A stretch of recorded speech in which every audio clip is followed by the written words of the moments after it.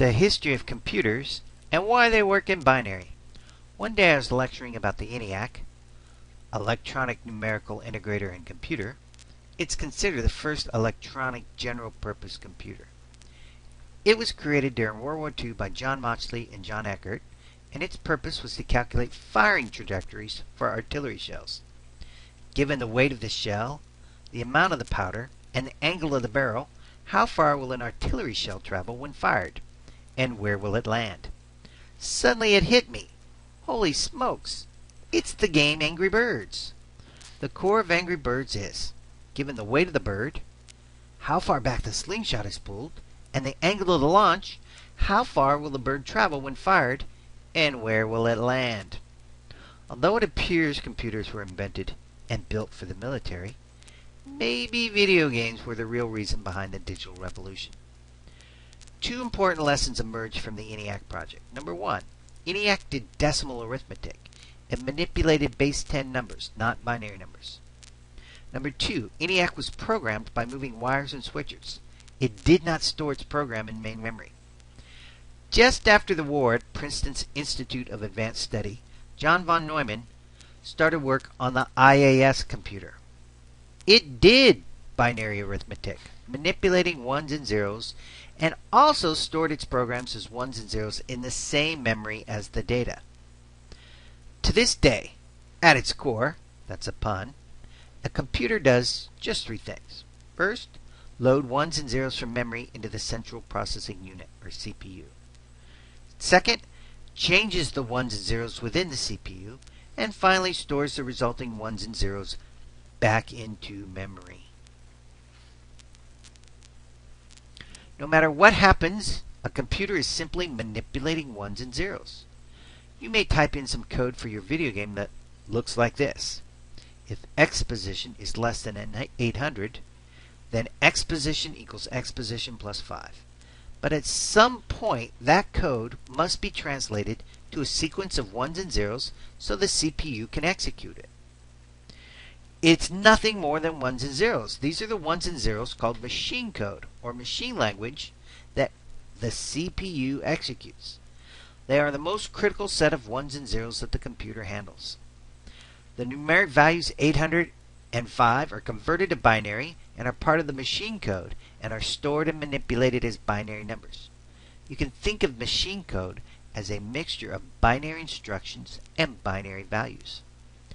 Another reason why binary is so important is something called bitmap graphics. The images that you see on the screen during a video game are composed of tiny little dots called pixels.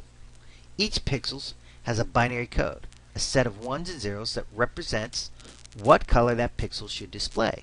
For example, with 8-bit RGB, red, green, blue graphics, each pixel has a sequence of 8 ones and zeros which represents a dot on the screen. There's a sequence of ones and zeros to represent the color red. It starts with 3 ones. There's a sequence of ones and zeros to represent the color green. It has 3 ones in the middle. There's a sequence of ones and zeros to represent the color blue. There's 2 ones at the end. And every combination in the middle produces a slightly different color. By mixing the colors together, 256 unique colors can be displayed in 8-bit bitmap graphics. In bitmap graphics, every image is composed of pixels or dots, and each dot has a binary code to represent its color. So, a good understanding of ones and zeros is important if you're going to be a computer scientist, but it's especially important if you're going to understand video games and graphics. Don't worry, this course is not going to be just about ones and zeros. There are other courses that will explore them more thoroughly. But a basic understanding of binary is important for all computer science students. Binary numbers. Bi means 2, as in 2 digits, 0 and 1. There is no 3-digit or 4-digit or 9-digit in binary numbers. It's just zeros and ones. We as people, we're used to the decimal numbers, as in 10 digits, 0 through 9. The dec in decade means 10 years. There are 10 digits in the decimal numbering system, 0 through 9. To understand binary numbers, compare decimal numbers next to the equivalent binary number. You can see decimal 2 is binary 0010. You can see decimal 5 is binary 0, 1, 0, 1. You can see decimal 9 is binary 1, 0, 0, 1. You can see in the binary column there are no 2s or 4s or 9s in binary numbers. It's zeros and ones. And everything the computer does and everything the computer processes is composed of sequence of zeros and ones. You can brute force memorize the decimal versus binary equivalents, but brute force memorization is not a good way to learn.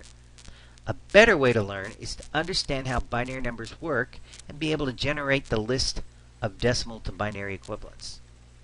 With decimal numbers, even if you don't know the next number in the sequence, you can always generate the next number simply by adding 1. So 99 plus 1 equals 100. 999 plus 1 equals 1,000 in decimal arithmetic. Do you remember how you learned this? 9 plus 1 is 0, carry the 1. 1 plus 9 is 0, carry the 1. The carry may require another decimal digit, like it does in these two examples. With binary numbers, we can generate the sequence by simply adding 1. But be careful. In binary, 1 plus 1 is not 2. 1 plus 1 is 0, carry the 1. So if we were to start with binary 0 and add 1 to it, the result obviously would be 0, 0, 1. We would start with binary 5, 0, 1, 0, 1, and add 1 to it. Remember, it's 1 plus 1 is 0, carry the 1. So it ends up being 6, or 0, 1, 1, 0. Look at 6, 0, 1, 1, 0. You add 1 to it, and you come up with decimal 7, or binary 0, 1, 1, 1. Now, just to reinforce the thing, start with decimal 7, binary 0, 1, 1, 1. Notice how when we add 1, 1 plus 1 is 0, carry the 1. 1 plus 1 is 0, carry the 1. 1 plus 1 is 0, carry the 1. And the final carry expands the number of binary digits. So binary 8 is 1, 0, 0, 0. If you look closely, binary 0, 1, 1, 1 plus 1 equals 1, 0, 0, 0. This is not much different than decimal 999 plus 1 equals 1, 0, 0, 0. Another way to generate binary numbers is to know your powers of 2. 2 to the 0 power is 1. 2 to the first power is 2. 2 to the second power is 4. 2 to the third power is 8. If you write these powers down backwards, you can see they represent the individual digits. So I'm going to write 8, 4, 2, 1 down backwards, and below it I'm going to put a binary number 0, 1, 0, 1. See the ones under 4 and 1? They represent the numbers 4 and 1. 4 plus 1 equals 5. This tells us decimal 5 is binary 0, 1, 0, 1. Let's do it again. Write down 8, 4, 2, 1. Underneath it, put 0, 1, 1, 1. See the ones under 4, 2, and 1? 4 plus 2 plus 1 equals 7. Decimal 7 is binary 0, 1, 1, 1. You can also work this backwards by subtracting powers of 2. Start with the decimal number 9. 9 minus 8 is a 1. Obviously an 8 fits into the number 9, so we put a 1 under the number 8. Now, 4 does not fit into the 1 that's left over. 2 does not fit into the 1 that's left over, so we put zeros under 4 and 2. Finally, 1 does match the 1 that's left over, and we put a 1 under there. So, decimal 9 can be converted to binary 1, 0, 0, 1 by again subtracting powers of 2. The final way to generate the binary sequence from 0 to 9 is a simple pattern. If you look closely at the numbers below, the far right column under the 1, the digits alternate 0, 1, 0, 1, 0, 1. If you look at the second column under the 2, every 2 binary digits alternate 0, 0, 1, 1, 0, 0, 1, 1. If you look at the third column under the 4, every 4 binary digits alternate. This is not an accident. Remember your powers of 2. 1, 2, 4, 8. This is how often the binary digits alternate. In the first column, they alternate every digit. Finally, what is the point of all this? Why do I teach you 3 different ways to generate binary numbers? Because binary numbers follow clear and simple patterns. Therefore, it's possible to build small, simple circuits to manipulate them.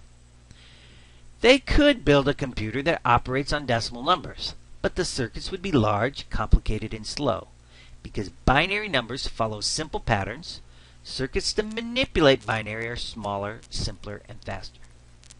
Back to video games. As I said earlier, all executable programs, the machine code, are sequences of binary digits. So when you play video games, you are executing on the CPU these ones and zeros called machine code. All computer software, including video games, are written in a programming language. There are many different programming languages out there, including Java, C, C++, C#, BASIC, PHP, JavaScript, and many, many more. All programming languages must be converted to binary machine code before they can be executed by the CPU. One way to categorize programming language is when does the machine code get created? When is the program converted to binary? A compiled language creates the binary machine code before the program executes. C and C++ are examples of compiled languages. An interpreted programming language creates the binary machine code during program execution. JavaScript and PHP are examples of interpreted programming languages. Compiled languages are much faster because the machine code is already created before you try to run the program. However, that code only runs on the CPU it was compiled for. It generally doesn't work on other computers. If you've compiled to run for Windows PC with Intel compatible processor, the program only runs on a compatible Windows PC with an Intel compatible processor. Interpreted languages, while slower, generally are more flexible. So any computer with an interpreter should be able to execute the program. That is why JavaScript and PHP generally run on any computer system.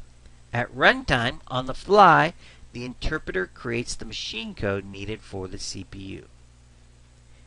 In order to take advantage of the speed of a compiled language and the flexibility of an interpreted language, a new category of languages has been developed that does both. A hybrid programming language is a combination of compiled and interpreted. It compiles to a system-independent code, and then when it's executed, interprets into the binary machine code for that CPU. Java and C# are examples of hybrid programming languages. These languages require the use of software known as a virtual machine. The VM's job is to take a system-independent code the compiler creates and interpret it to produce binary machine code at runtime for CPU the program is executing on. Picking up programming languages versus picking a game console. The absolute best programming language to use is ... Before we answer that question, let's answer a few more important questions. The absolute best game console to buy is Sony PlayStation, Microsoft Xbox, Nintendo. The critics, whoever they are, say the PlayStation graphics and sounds is the best, so that's got to be it. But my favorite game is Halo, and it only runs on the Xbox, so that's got to be the best system. But all my friends have a Nintendo, and I want to be able to trade and borrow games, so that's got to be it. It turns out which console to buy is not such an easy question. In a simplistic way, you could say it boils down to personal preference. A more scientific approach might be deciding what's more important to you. Say you come up with this list from highest priority to lowest priority. Number 1, I want to be able to trade and borrow games from my friends. I'm low on funds to buy new games. Number 2, I want to play the game or games exclusive to that console. Number 3, I really want good high-resolution graphics. Now compare this list to the list of advantages of each console and determine which system matches your priorities. Back to the question of which programming language is the best. The answer is none of them or all of them. Like the game console, you need to match your priorities to what each language does best. Compiled languages like C or C++ generally run faster. If your highest priority is pure speed, go with the compiled language. Interpreted languages like JavaScript and PHP run on about any computer. If that's important to your project, use an interpreted language. Recently, Java has had a terrible time with security in its web browser plugin. If security is an issue with your project, Java may be a poor choice for a web-based program. However, Java is the go-to language for Android development. If your project is to develop Android phone or tablet programs, apps, Java is the perfect choice. Now, I doubt that a group of carpenters would sit around and argue about what's the best tool to use, hammer, saw, or screwdriver. It's clear when you want to pound something, you use a hammer. When you want to cut something, you use a saw. I better stop there. Yet programmers will endlessly debate. What's the best programming language? There is no such thing. At most, there's the best programming language for the project. Just like a carpenter can't argue that a hammer is better than a saw when he wants to cut something, you can't argue that one programming language is always better than another programming language. It depends on what you're going to do. Again, you create a list. What are the highest priority features required for your project? Let's say number 1 is the program must run from a web page. Number 2 is the program must run on multiple computer platforms. Number 3 is the program must work on our current database. Use the programming languages that matches your list of priorities. If Java is best, use Java. If C++ is best, use C++. It doesn't matter what language you program. It only matters that it does the job you need it to do. A programming language is a tool to accomplish a task. Take the tool best suited for that task. Now, I'm sure the debates over the best game console will continue. Just as I'm sure the debates over the best programming language will continue. I'm just glad the carpenters have figured out the task at hand determines the best tool for the job. I just wish programmers would decide that the task at hand determines which programming language you're going to use. One last thing before I move on. Generally, it's your boss or the customer that's paying for the project that determines which programming language used to develop the program. The best programming language is the one that earns you a paycheck. Object-oriented programming. There is one type of programming language that I will insist is more important than the others, and that is an object-oriented programming language, also known as OOP. Java, C++, C# are all examples of full object-oriented OOP languages. PHP has evolved into an object-oriented programming language. JavaScript, while not a full object-oriented programming language, has object-oriented features. We'll call it OOP Lite.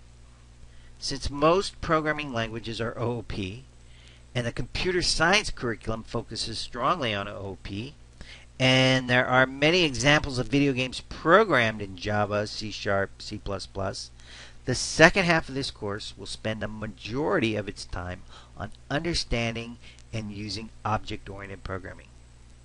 Say you're playing a sim-style game, and the town you're building needs a fire station. Failure to create one may cause your town to burn down, so you've allocated in your budget enough money to equip your station with 2 separate fire trucks. Now, option 1, buy a large water tanker truck, which can carry a huge amount of water to a fire, and then buy a second truck to carry the firefighters, the ladders, the hoses, and everything.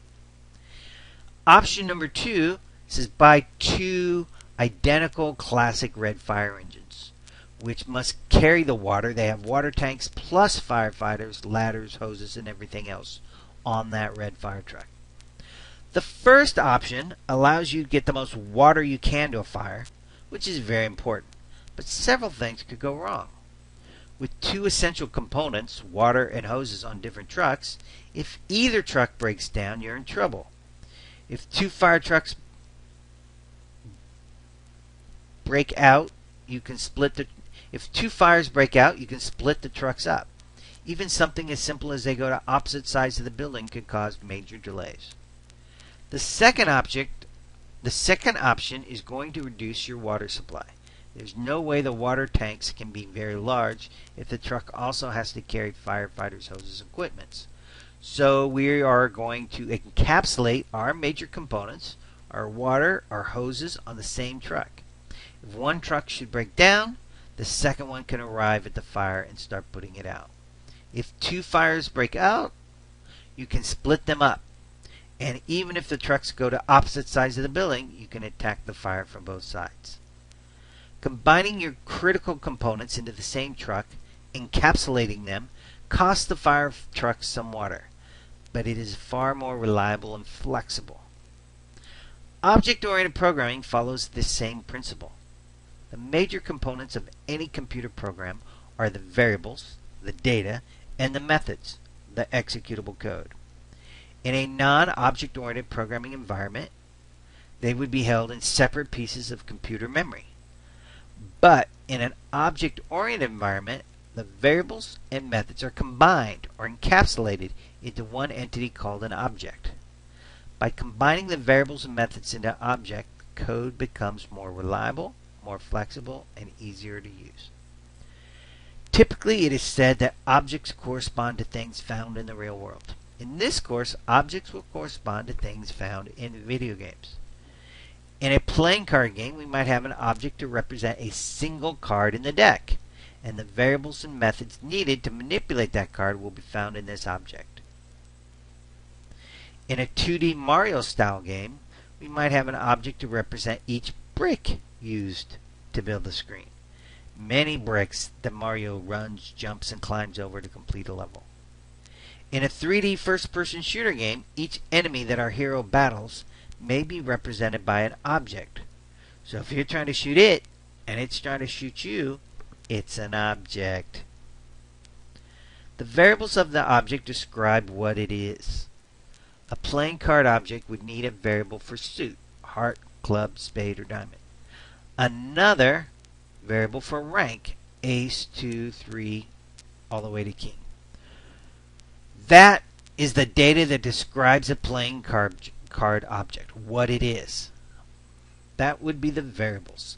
The methods of the objects describe what it does. There are actions that we can take with a playing card. Those would be the methods. A single brick may be an object. You could use hundreds of brick objects to build a level screen for our Mario game. Variables of an object describe what it is. For a single brick variable, you might have an X position, a Y position, a width, and a height. This is the information that describes where to draw the brick and what size to draw. It describes what the brick is, therefore these are variables. The methods describe what the object does. We need to draw bricks, move bricks, or even disappear the bricks if Mario has that power. These are the actions, so those are the methods of the object. Object-oriented programming isn't the only way to program. However, it is the most common paradigm programmers use today. In the first half of the course, we'll focus on creating variables, selection statements, and writing methods. It won't focus so much on object-oriented programming, the first half. But the second half of the course will be a full-on object-oriented programming course. Thank you. Good luck. Enjoy the rest of the class.